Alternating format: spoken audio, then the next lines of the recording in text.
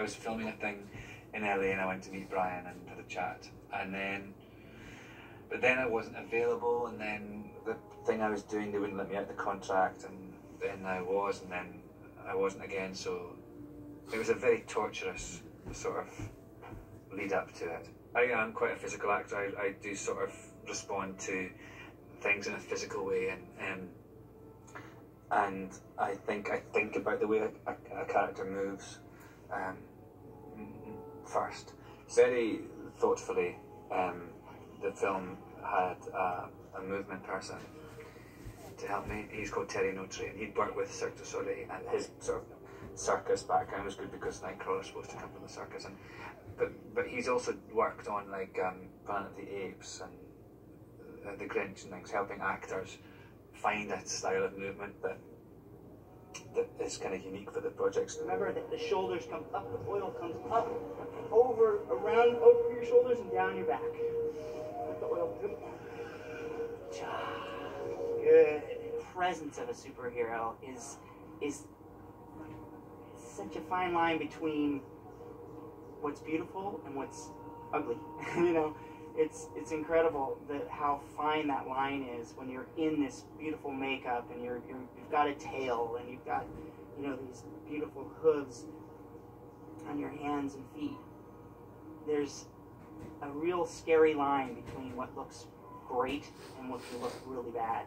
So it all comes down to subtlety, and the subtleties of the movement are really, really important.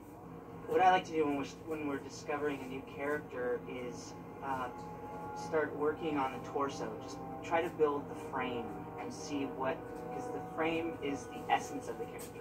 With this character, he has a prehensile tail and he's super flexible. So I thought it might be interesting to kind of continue the movement of his tail through his spine and up through his shoulders. So it started that way. I just started playing with the idea of him feeling as though the tail was a continuum of his own spine. Here.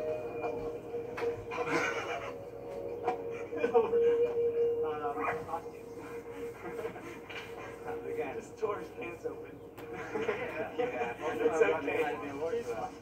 And it's hard to kind of find something that had the balance of being not too animal and yet not kind of human, and be able to be quite subtle, suggest things. So it was quite hard to do that, and it's quite hard work because you find out the way to do it by jumping around and running about.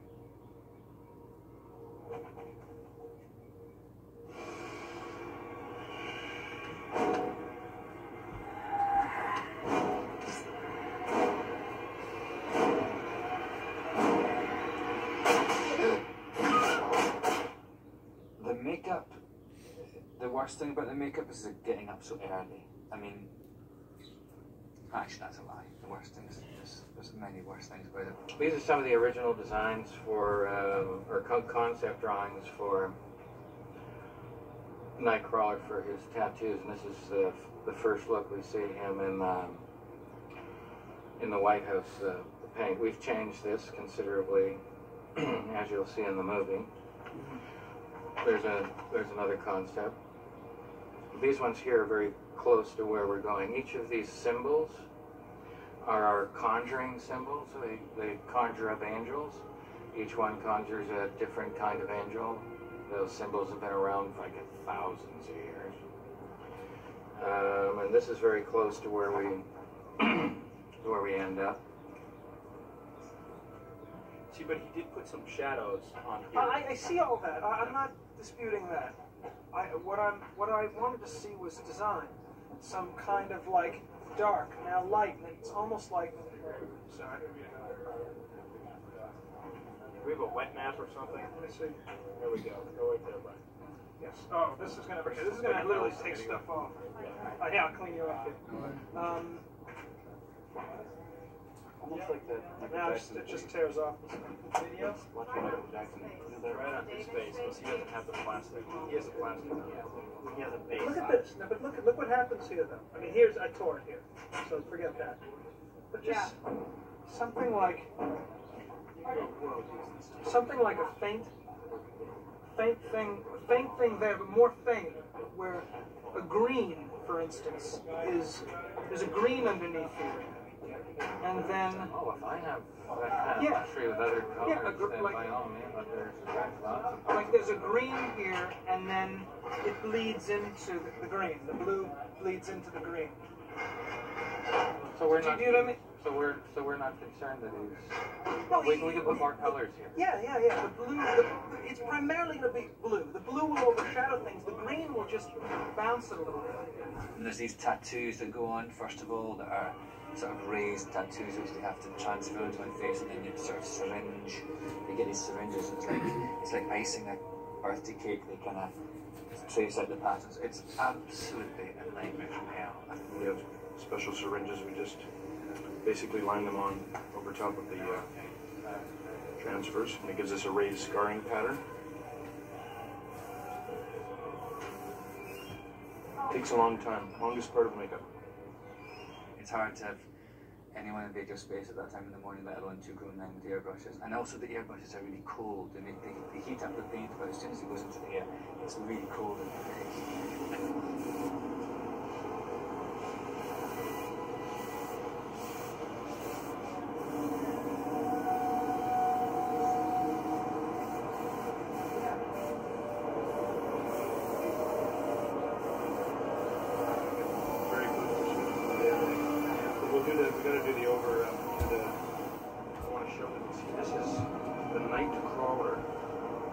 First coat for neck. That gives you an idea what he has to go through. That's only the first coat. And these are the elements that we've built for him. These are his feet, and he has a custom-made leather boot inside here with elastic that slides on. So we slide them on and off. They're quite comfortable. A custom fit to his own feet. And this is his tail harness and his tail. And we interchange these tails. There's a spring steel inside these things, so it's all based on the premise of gravity and movement. So rather than try and puppet it with strings and stuff like that, we let his own body movement manipulate the tail, so it's a very natural movement. And I'll show you here how we make those connections. We just unscrew these, and the rod slides out, and we can put a new tail on with a new rod and a new configuration. And we have tails like this that have armature wires in them that we can just bend to whatever for like wrapping around a tree or something like that he's hanging from. And his teeth, I had those made in England. Yeah,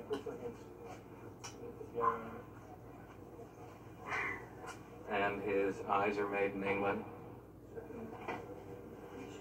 They got you off the drugs.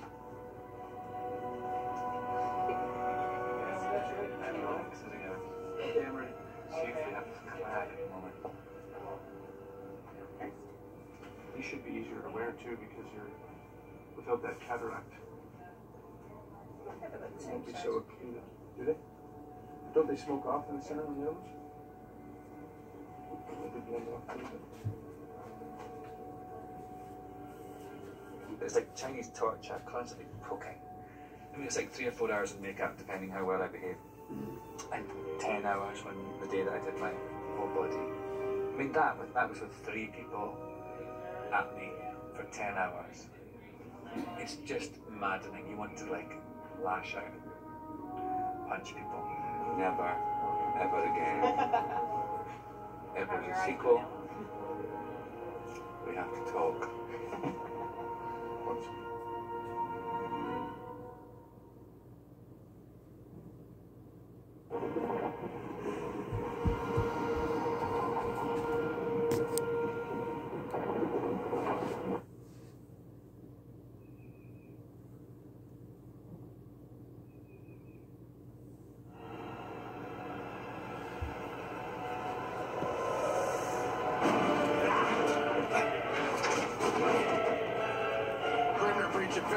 point.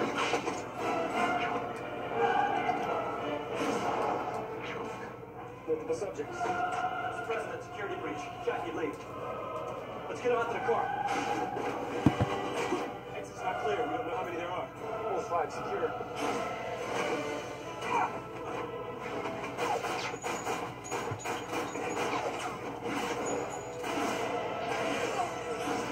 There's something in the corridor. To the shelter. Negative. Not alert.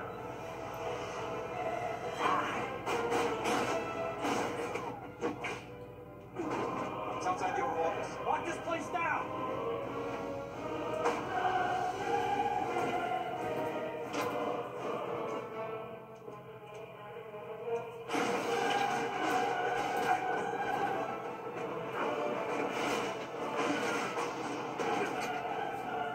Don't shoot!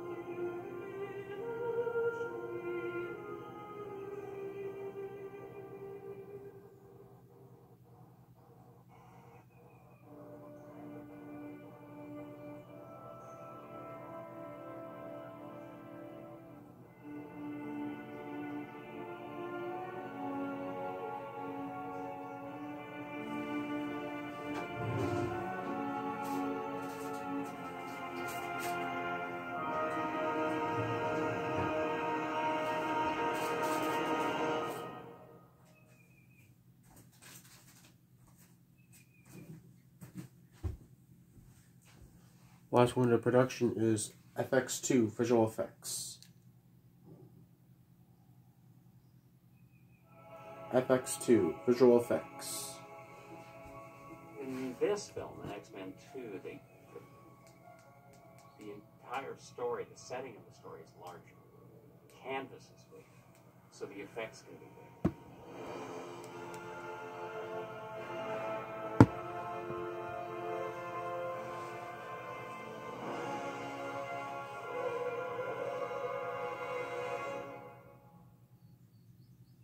When you shoot the first film, you have no concept of what it's going to look like because you're surrounded by, well, this won't be here at the time, but this is a green screen. Whatever you're seeing on the screen, it's actually green right now. But that's the way we shoot things. You know, it's like you're surrounded by blue screens and green screens, so you have no idea when it comes to the special effects what my glass is going to look like. I mean, my glass may be different this time around. I don't know if it's going to be right now. You know, so it's exciting. When I saw the first film, it was as if I didn't work on the movie. It was like everything's put together and the effects are in. And this type of movie, when principal photography is over, you've made about half of the movie. I don't often share my inner thoughts about the work that I've done on a film, but I do have to say that there was quite a bit of it in the first one that I was not particularly happy with. It was good workmanship work, and it looked pretty good in the film, and obviously it didn't hurt the box office, so I think it was successful, and we nearly got nominated for an Academy Award, so I think we did a pretty good job. But having lived with those shots, you really know what you want to do better. And I torture myself for years after I finish a film about all the things I could have done better. And X-Men's no exception. In the last film, we had about 520 shots or so. On this film, we're probably in the 700 to 800 category. And the first movie's effects were simpler and smaller. Our effects here are larger, much more ambitious technically, much more ambitious aesthetically.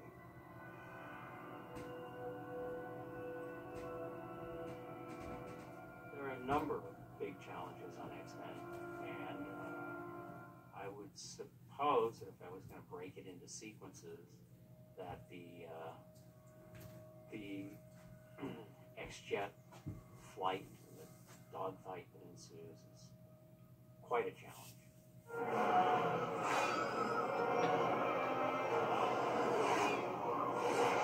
Mike Fink started us with an animatic that he created of what he wanted to see from a choreography point of view.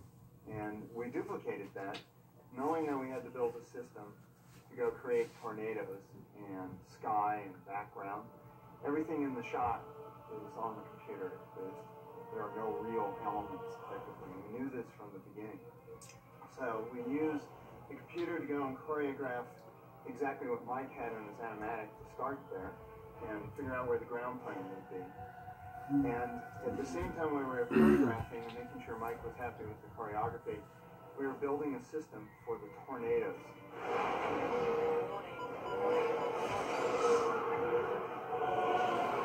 On X-Men, I was the lead setup TD for the tornado sequence. So I worked on all the R&D for how we were going to accomplish creating over 100 tornadoes for the dogfight sequence in X-Men 2.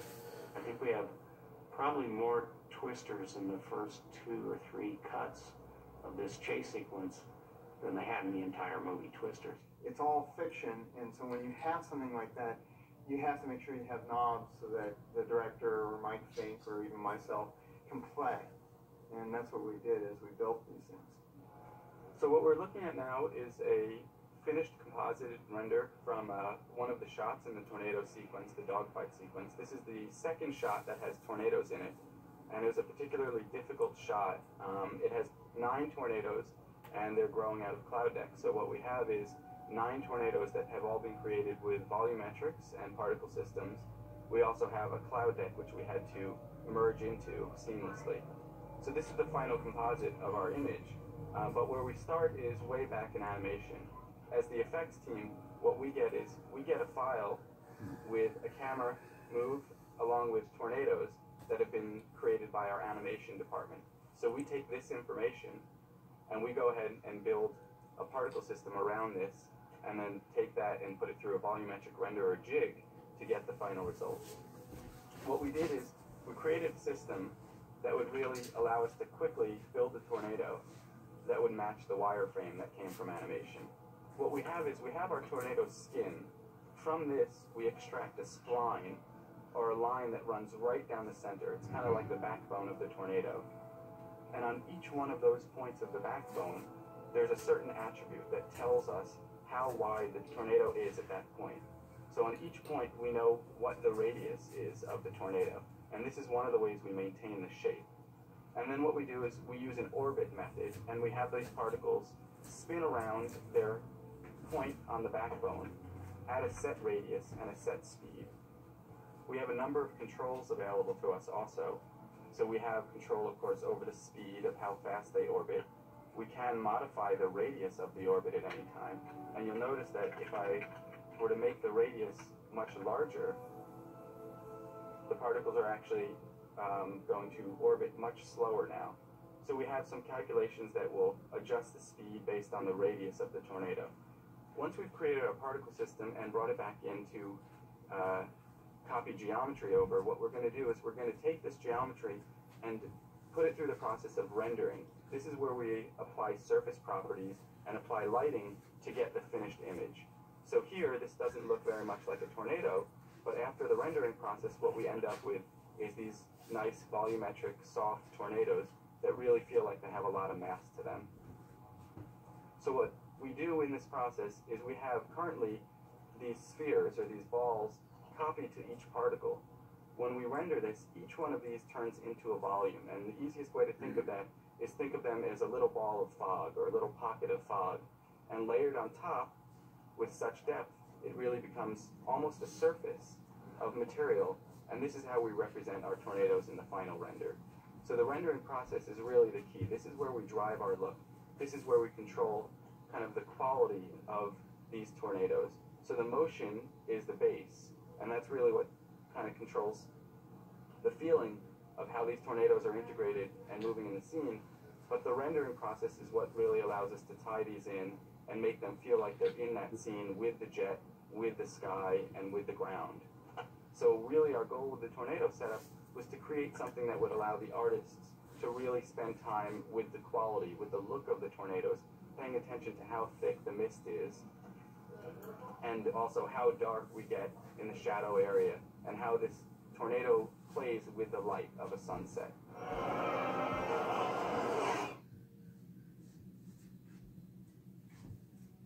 Nightcrawler, of course, has the ability to transport or teleport himself at will, so that he can move from one spot to another whenever he wants, and he just leaves a little puff of smoke behind. There's this word that he goes BAMF, like B-A-M-F, and that's the sort of noise he makes, and he just, like, he just disappears, and then he bamfs somewhere else. So I think how we do it in the film is like, basically you just cut. And I've done some stuff where I'm like teleporting onto a wall, and all these people are pointing guns at me, and actually I'm up here for ages, and in the film I'll be there for like a second because I bamf off somewhere else before they shoot. We're going to create Nightcrawler's BAMFs fairly traditionally. In other words, we shoot the scene with him there, and we shoot the scene with him not being there, and then we take the two and we combine them with a little bit of digital manipulation. And then he reappears and disappears. All of that's been created digitally, not doing anything practically on the set. And the whole effect is a little bit like a thunderclap, because if he disappears from the scene, he would evacuate the space that he's in. The air would rush in to take up that space. And as it rushes in, the smoke he leaves behind would be disturbed and dispersed into the room. Initially, the art department generated a series of pictures. I think there were basically 5 to 6 frames in total, which was a hand-drawn animation. So this is the original BAMF artwork that was basically the starting point for what we tried to achieve in computer graphics. Really, it's about a 5 or 6 frame series of drawings followed by a very crude particle animation. So on the first frame, this is the image of Nightcrawler with no processing. On the second frame, we start to see the smoke moving outward from him, his body kind of, you know, tearing away from itself. Then on the next frame, you know, that progresses slightly. Then on the next frame, you know, big change. We start to see the smoky guy in the center. You kind of still see his eyes right there, and starting to kind of collapse inward. And then even further, I mean, immediately he disappears, and by the 5th or 6th frame, he's this bunch of smoke that lingers. And that's the original Banff. Most of our technology was actually based on fluid dynamics for a water simulator. We found that, you know, through our research that it gave a very nice quality and a very fluid quality to the smoke that was immediately recognizable as smoke, but also, you know, more dynamic than, let's say, a puff of smoke would be. It begins in, you know, a series of layers that represent, you know, first the blast outward of, you know, smoke from where his body was. We then take a series of elements, anywhere between, depending on the shot, 3 and 5 of these to create, you know, a multi-layered effect. Another layer is our interactive layer, which, you know, depending on what he's doing in the scene, these represent tendrils of smoke that are pulling off of his body. And so as he's punching or kicking, you would see, you know, strands of smoke pulling off of him. And then the color, it actually, you know, we pull part of his actual color to color the smoke. So there's 2 sets of colors. There's the dark smoke that represents the blast, and then there's the color smoke which takes on his actual color. And so these kind of elements, when combined in the comp, create a look similar to this. So you can see here, there's a combination of black smoke with smoke that is colored to his body that he interacts with. The combination of all these, you know, create the Banff effect.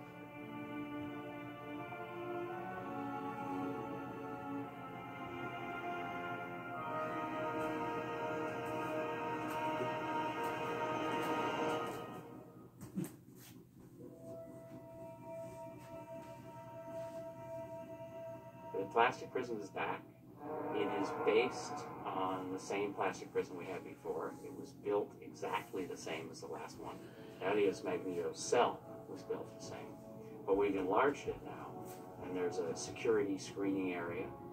The ramp that we had in the last film with a big plastic shroud around the tunnel didn't open and close, but this one we've made to actually on camera open and close, so we don't have to do all of that in CG. We just do the wider shots in CG and leave the tighter shots to camera, which is wonderful. When we had Ian in the cell, we shot Ian doing virtually all of the action in the cell on that set, although we removed the first third of the cell because we were going to replicate it in CG. From this point out, we're reconstructing that on the computer so that it can be broken.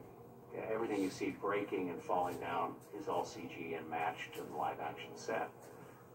These sets of doors, this ring, all this glass that's breaking are done on the computer. It's very hard to do this on a set and to have somebody walk through it. It's also even hard just to have someone on a green screen and put them back into something like this. It's also hard to choreograph breaking things that easily. So Mike decided that he wanted to have control over it, and we proceeded to do it. When you break glass, it's actually a hard thing to do for us on the computer. It's a very natural event, and each of the pieces, you don't want to go and have an animator animate the multiple thousand pieces that are here individually. So what we do is we procedurally program again, and we say, gee, that's a piece of glass. I'm a piece of glass. I have boundaries, and as I fall, I'm going to have a little bit of rotational components put to it, and I'm going to hit things. And when I hit, I'm going to hit and rebound in a certain way, and it'll fly off. And by the way, I'm also going to fall by the force of gravity, which is 32 feet per sec. And it's going to look really natural because I'm going to do all that stuff sort of like a physics simulation. And indeed, our broken glass is sort of a physics simulation as the glass falls down. We did define how the glass is going to break and define the patterns by using an artist. Nori painted us a picture of the glass fracture pattern. We didn't want to write a program for the glass fracture pattern and waste the time to do that, so we just hand drew it. So it's a combination approach. For scenes like this, there's nothing that we can do with lasers or markers of any sort that's really going to help the actor. It's all in my eye and Bryan Singer's eye. So we watch Ian, for instance, perform, and I say to Bryan, I think he's looking too low. I think the balls are higher than that. And then Bryan says to Ian, can you raise your eye line just a little bit? And Ian looks up a little bit, and Bryan looks at me, and I say, yeah, that's good. And then we go ahead and shoot the shot. And it's only because in my mind, I know where those balls are. And we can give people, actors, eye lines for where we think things are. And sometimes we use lasers to give them a dot to follow if it has to move, or a light bulb. Sometimes it's just a marker on a stick. Sometimes it's just a tape dot on the wall. Yeah, we do things like that.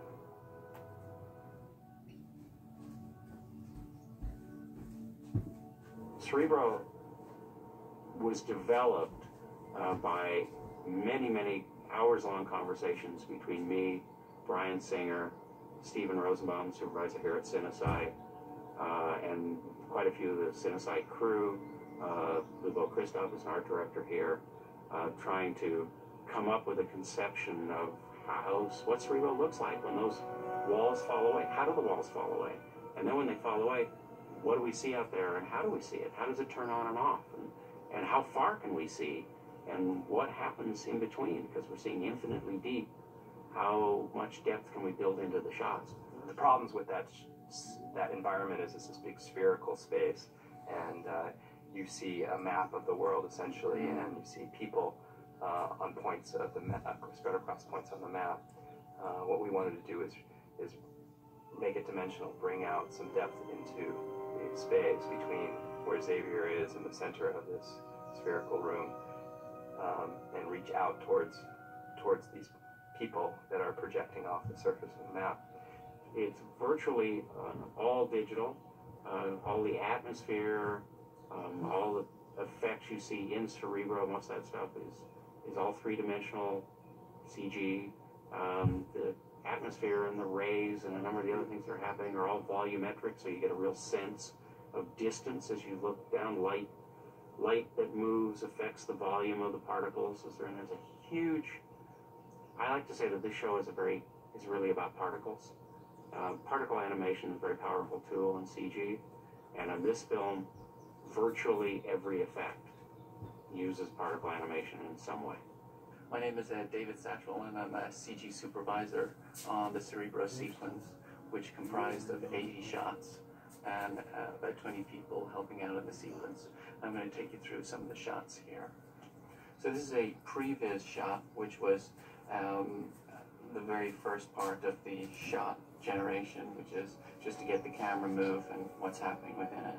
This is part of the Cerebro effect, where there's a lot of people represented within this space, and Xavier is trying to find mutants in it. And this, and also I can show you one of the elements, which is a more final version of this effect, which is very volumetric.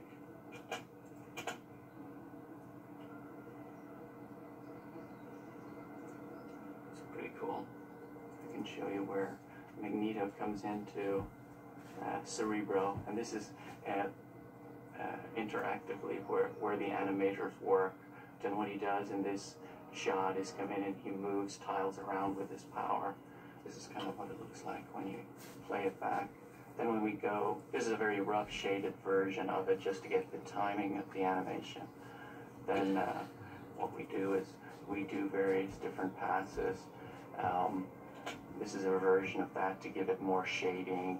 You can see here, to give it a more, start to get a more realistic feel in it.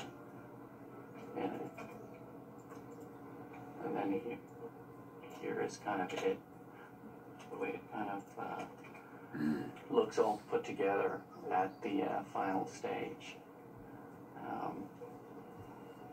Yeah, so that's Cerebro.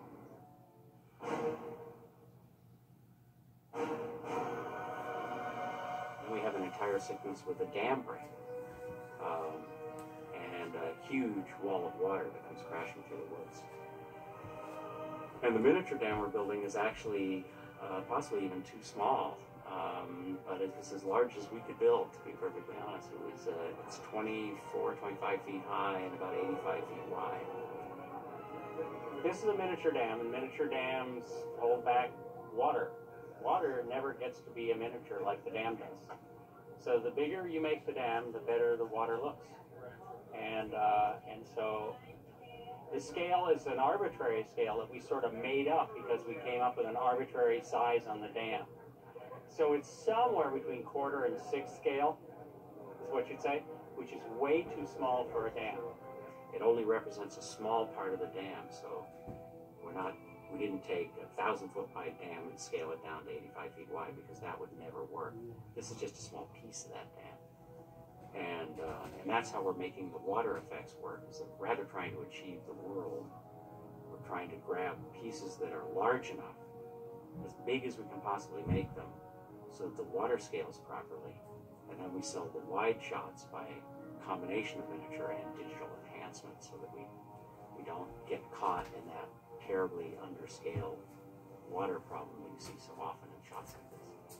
Basically, this is one of the larger pieces of the puzzle, as it involves a lot of water going through the tank. But in the past weeks, we've been putting smaller amounts of water through cracks and fissures and putting them in such high pressure to not only correspond with the model to make the water look like it's the right size, but also by pumping the water at such high pressures, it gives it a finer quality. Because the biggest problem with models in water is just size.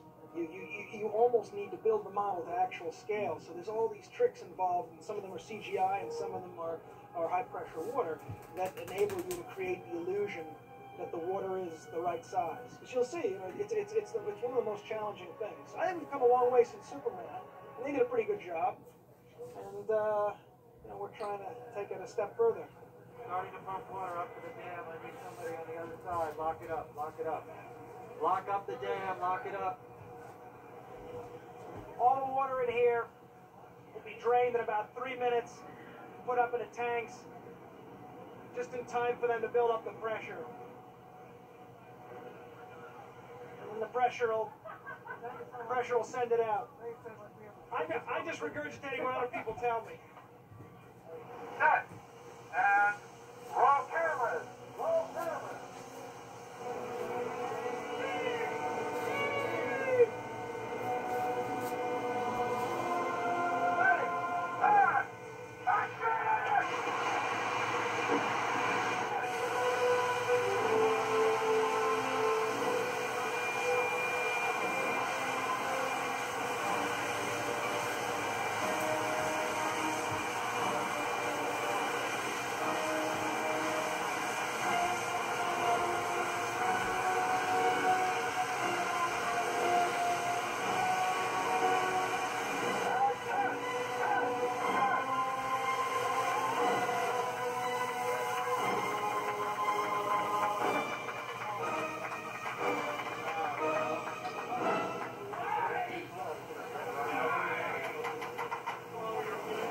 As you can see, we have a lot of water came out and a lot of the dam came apart, with the exception of the top part, which was meant to collapse. So either we'll run another water cycle through and have that portion drop, or tomorrow we'll just rebuild the undersection and run it again. But it's all about pieces. So I think today will be good for the initial big break. Good though, pretty cool. A lot of water. It's a wonderful experience, actually, to do a sequel, even though many people say, oh, I never do sequels.